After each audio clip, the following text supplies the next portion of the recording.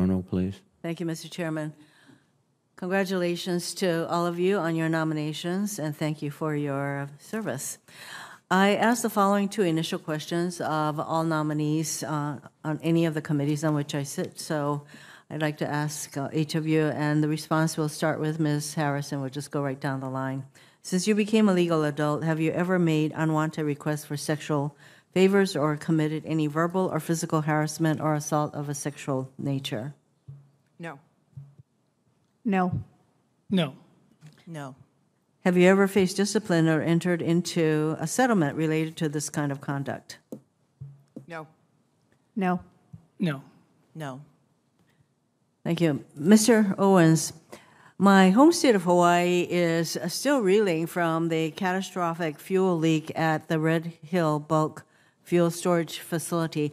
I don't know if do you have a familiarity with this facility? Have you ever visited the facility?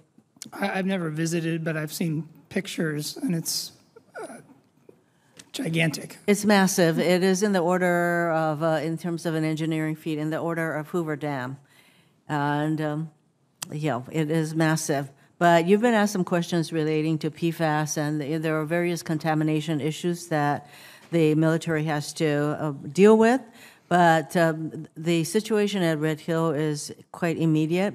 It led to the widespread water contamination, forcing thousands of Navy personnel and their families to leave their homes for months until their safe return could be assured. And due to the leak and the ongoing concerns about the facility's safety, DOD has announced its intent to entirely defuel and permanently close Red Hill by the end of 2024. You can imagine what kind of enterprise this is going to be to defuel hundreds of millions of gallons of fuel. So U.S. Navy has proposed a defueling plan, which the Hawaii Department of Health recently rejected in whole, since the department plans lacks the requisite detail and specificity necessary for the DOH to fully evaluate how the department will execute safe and expeditious defueling. If you are confirmed, oversight of facilities across the country, including Red Hill, will be under your purview. This year's NDAA currently authorizes $1 billion for the Red Hill Recovery Fund, and Congress is expecting to receive a detailed breakdown of how this money will be spent from the department. Delay in providing this justification risks compromising the safe and timely closure of the facility and could further disrupt the community's confidence in DOD in the state. So when all of this happened, of course, the Navy's handling of the spill and all of that left a lot to be desired, and so the community has a lot of questions, and I would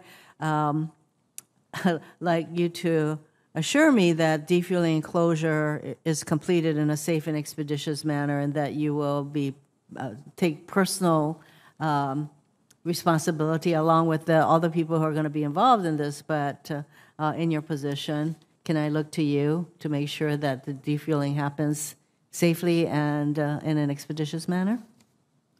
Senator, I absolutely commit to doing everything within the purview of the ASTEINE to ensure that the resources that are necessary to safely defuel Red Hill in alignment with the Secretary's plan are executed. Yes, and our appropriation committees is awaiting a much more detailed defueling plan, so I hope that's something that, should you be confirmed, that this is another thing that you will pay attention to. Again, for you, Mr. Owens, DOD currently has more than 174,000 non-tactical vehicles across the service branches, making it the second largest share of the federal vehicle fleet after the U.S. Postal Service. Earlier this year, I introduced the Military Vehicle Fleet Electrification Act with Senator Warren, King, and others, and included language in the fiscal year 2023 NDAA that would require DOD to transition to fully electric or zero-emission non-tactical vehicles by the end of 2030. Mr. Owens, do you agree that transitioning to electric non-tactical vehicles will help combat climate change while helping to ensure our military has the advantage of a modern fleet of vehicles that reduce the military's dependence on oil? Senator, I think that the combination of several investments that are being made on installations, including electric vehicles, but particularly microgrids and the ability for microgrids to provide a backbone for more energy diversity and resilience is an excellent reason to proceed as you have outlined. I take it that that is a yes today. It's a yes. It's a big yes.